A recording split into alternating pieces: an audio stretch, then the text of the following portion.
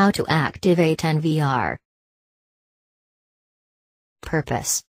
For the first time access, you need to activate the device by setting an admin password. No operation is allowed before activation. You can also activate the device via web browser, SADP or client software. After a splash screen, you will see the activation window. We highly recommend you create a strong password of your own choosing. For example, I entered ABCD1234 and the system indicated it is a weak password.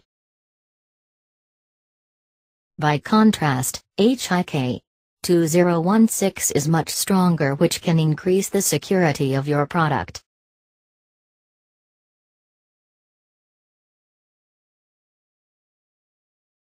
Input the password again.